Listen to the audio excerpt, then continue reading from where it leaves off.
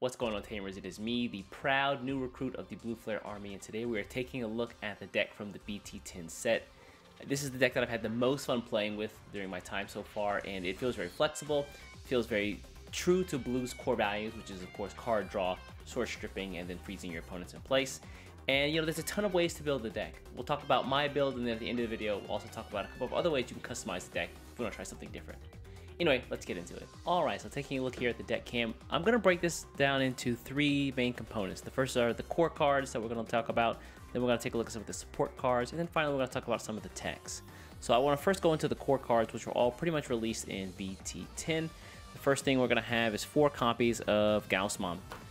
So he's good for getting out just a little bit of chip damage. Whenever he is destroyed, then you can take a level 4 Blue Flare card from your hand and play it in rest position on the board, which is really great to accelerate your game plan.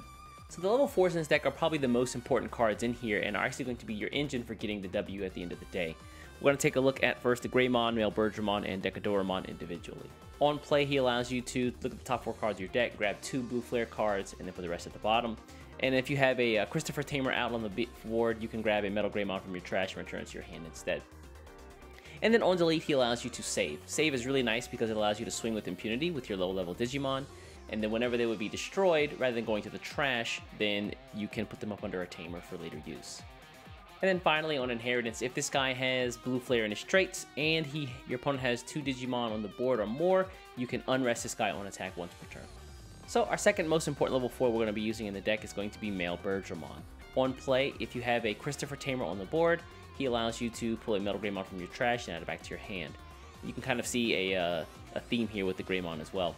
And then additionally, if you don't have a Christopher Tamer on the board, whenever you play him for 5, you can also play Christopher Tamer for free. He has save, much like the Greymon does. And then finally on inheritance, whenever this guy attacks once per turn, if this Digimon is Blue Flare type and your opponent has 2 or more Digimon on the board, you can freeze one so that it cannot attack or block until the end of the next turn.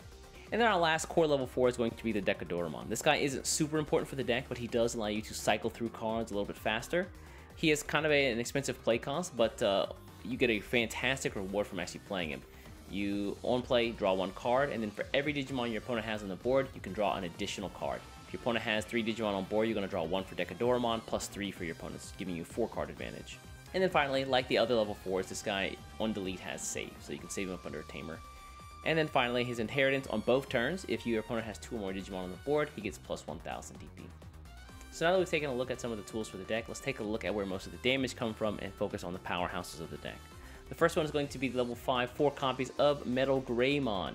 This guy is Digicrossable by using a Greymon named Digimon and a Male Bergermon named Digimon.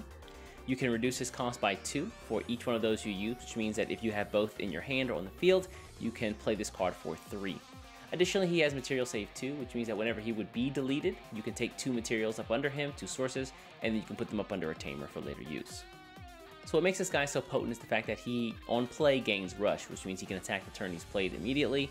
Additionally, if you Digicross to get this guy out, you can choose up to 3 of your opponent's Digimon who have equal to or less amounts of sources than Metal Greymon does, and you can freeze them, stopping them from attacking or blocking until the end of your opponent's next turn. So while it's perfectly okay for you to get to your Metal Greymon and start swinging on your opponent's security immediately, I recommend that you pop up and try to get one of the 3 copies of the Greymon in your deck. The reason I say that is because he has armor perk, so if you swing, your opponent checks some big Digimon or some security that would delete a Digimon, then he would allow that Metal Greymon to continue swinging.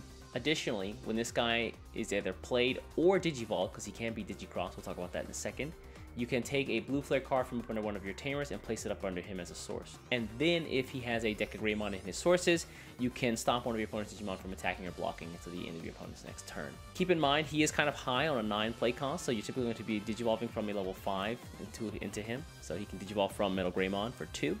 This guy can also be Digicrossed by using the materials of Metal Greymon and Decadoramon. So if you want to go that route, you also can, although it is a bit expensive at 5. Each one of those only reduces his play cost by 2. And then finally, there's some really cool combos you can do if you can manage to get to your Greymon, and we'll talk a little bit more about those in the deck later. Alright, looking at some of the last support cards here, we're going to first take a look at Blazing Memory Boost. You'll notice this is a pretty expensive option at 5 cost, but I think the effect is actually well worth it. So on play, it allows you to look at the top 6 cards of your deck, grab 2 Blue Flare cards, and then if you have a Christopher within those cards, you can play the Christopher Tamer down for free. So you're getting a ton of value if you can hit all 3 of those at the same time. And then additionally on delay, you get memory +2 later on. Keep in mind that there's this really interesting ruling where if you have only 2 blue flare cards and one of those is a Christopher, you have to unfortunately take the Christopher Tamer and you cannot play it using the effect. So you have to have or hit at least 3 blue flare cards in order to get the maximum value of this card. And then finally, rounding out the core cards, we've got 3 copies of the Christopher Tamer. You can opt to run 4. I like to run 3 here just because of the way my splits work. But he's a minimum 3 memory Tamer, meaning you're going to go to 3 at the start of every turn no matter how much your opponent gives you. And then additionally, whenever you Digicross one of your Digimon, you can rest this guy and take sources from up under him and use them as material for the Digicross. So the game plan for the core cards is fairly straightforward. You're searching for, at minimum, your male Birdramon, your Greymon, and your Metal Greymon. Once you have 3 memory, you can play your Metal Greymon by Digicross, and you can freeze up to 3 of your opponent's Digimon. Additionally, you can attack 2 times if they have up to 2 or more Digimon on the board by unresting with the Greymon's effect, and then swinging again. And then finally, you can also freeze another Digimon if your opponent has 2 or more Digimon on the board using the male Birdramon's effect. Very, very powerful. If he dies on a security check, you material save, put these 2 under a Tamer. Like Christopher, he really is made to freeze the opponent's board and just swing over and over and over again while your opponent is left to do nothing. So if you're able to, you also want to try to get to your Deca Greymon so that you can swing without having to worry about him being deleted because of the Armor Purge effect. So now we're going to talk a little bit about the support for the deck. What's really nice is that the actual Blue Flare core cards, it's only about 28 to 32 cards, I believe. So you have a lot of leeway as far as how you want to pad the deck out. And the way that I have decided to go with this deck is to kind of synergize with the Metal Greymon's ability of if your opponent has less than or equal to sources than you, you can freeze them in place. So my support focuses on source stripping. First thing we're going to have here are 4 copies of Woopamon, which is pretty straightforward. If your opponent has a Digimon with no sources, then you can draw 1 card on attack. So it wouldn't be a source stripping party if we didn't have at least 3 copies of young Tommy here. Tommy allowing you to source strip one of your opponent's Digimon by 3 whenever he's played, and then whenever you have a hybrid over him and he attacks, you can stop one of your opponent's Digimon from attacking or blocking that doesn't have any sources. Additionally, on top of the Christopher Tamer, another way to get memory is using the Sora and Joe Tamer, of course allowing you to gain +2 memory if your opponent has a Digimon without sources on the board, and then whenever you would attack with one of your blue Digimon, you can rest these guys and source strip something too. Next up, we've got 2 copies of Hybrid Chakumon. The deck runs 9 Tamers in total, so having a hybrid, also being able to source strip with this effect is really useful, just to either close out games, or to get that extra source strip you need in order to either get rid of an annoying effect, or to freeze them in place with your Metal Greymon. And then rounding out the hybrids, we've got 2 copies of Blizzamon. I think in English this guy's called Korikakumon. Double check me on the translation, I've been pretty bad with him so far. But he digivolves from a Tamer for 2, and then if he has Tommy and his sources, whenever you attack, you can stop one of your opponent's Digimon without a source from attacking or blocking to the end of the next turn. And then rounding out our support cards, we've got 2 copies of Howling Memory Boost, allowing you to source strip one of your opponent's Digimon by 2, and then additionally, you can stop one of your opponent's Digimon without a source from attacking or blocking until the end of their next turn. And then finally, we've got the delay ability of +2 memory on a future turn. So now let's take a look at some of the tech cards for the deck. This first one, I say tech card, but is pretty much a staple in any blue deck, and that is going to be 1 copy of Ice Wall. Ice Wall, of course, limited to 1, allowing you to gain 2 memory or your opponent loses 2 memory whenever they would attack with a Digimon on their turn, and at 1 cost is fantastic for stalling just that last turn you need in order to get a win. Next up, I've got, for a little bit of disruption, 2 copies of Modoki Betamon. There are a lot of cards now, especially from the X-Antibody series, that allow you to gain memory off of either inheritance effects or on Digimon Digivolve effects, and he stops that. He says, hey, if it's not a Tamer effect, you can't gain memory. So this next card here is actually in the deck because of its combo potential, and that's going to be 2 copies of Greymon.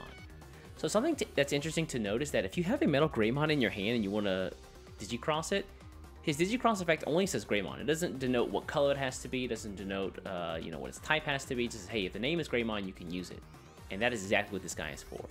What you can do as a neat little combo is that you can actually Digicross your Metal Greymon using one of your red Greymons and the male Birdramon here, like so. Gain the security attack +1 because it has no cost associated with it. You just get it if it's in sources. And then if you can get to your Deca Greymon here, you can Digivolve into him. And if you have the Greymon that's Blue Flare, either in the Christopher source here, or in your hand, you can just put it up under the sources here. So now, your deck of Greymon is swinging for 2 security, and if your opponent has 2 or more Digimon on the board, you get 2 swings with it, which is fantastic for ending games very quickly. So there's actually one Blue Flare card that we haven't talked about yet, and that is going to be the next tech card. It's going to be 1 copy of Cyber Doraemon. He has a hand effect that allows you to place him up under a Blue Flare card by paying 3 cost, and then you can unrest that Digimon. In turns where you have a Christopher up, if you already have the Metal Greymon out or the Deca Greymon out, you can swing again if your opponent has more than 2 Digimon, and then you can place him up under them, unrest him, and then swing 1 last time for the turn. Additionally, on Inheritance, he gives your Digimon plus 1000 DP if your opponent has 2 or more Digimon on the board. But what you're really looking for are those times where you just need 1 more swing, you have 3 memory, and this guy's going to do it for you. And our last 2 tech cards for the deck are actually going to be options, and that is just for removal. It's going to be the 7 cost Plasma Decadora Launcher. If your opponent has 2 or more Digimon on the board when you play this card, you can actually reduce its play cost by 2. And in a lot of cases, that's very easy to get to, and then you can send a level 6 or higher Digimon back to your opponent's hand. Some people may opt to run Kakaida's Breath, that's fine, but I feel like with the source stripping ability that this deck has, you're really only afraid of level 6s or higher. Level 5s you can pretty much deal with the Deca Greymon as well as the Metal Greymon. So only level 6s and higher really pose a threat in my opinion. Also keep in mind, if this card is checked in security, you can just send back any Digimon. It doesn't have to be level 6 or higher. So you do get that Kakaida's Breath ability in some sense, but only if it's checked in security. Alright folks, well that's pretty much going to do it for the deck. I've seen a couple of different variants, so I want to speak a little bit more about those very quickly. The first one is the Magnamon X option. This one actually has seen moderate success. You tech in a couple options of the X antibody card, and then you tech in a couple of copies of the Magnamon X antibody card as well.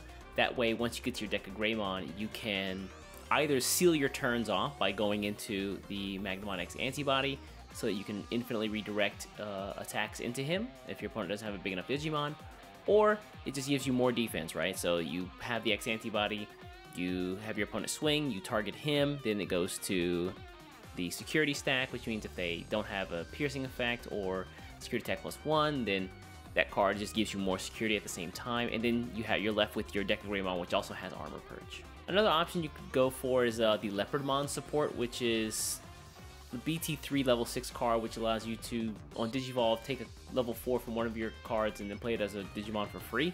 And then all your level 4 Digimon get jamming, so I mean that's an option if you want to be, I guess, a bit more aggressive. Haven't seen that top very much, but yeah, I mean, it's an interesting thought experiment nonetheless. Anyway, folks, I'm going to get out of here. Thanks for watching, as always, and I'll catch you in the next one. Be good.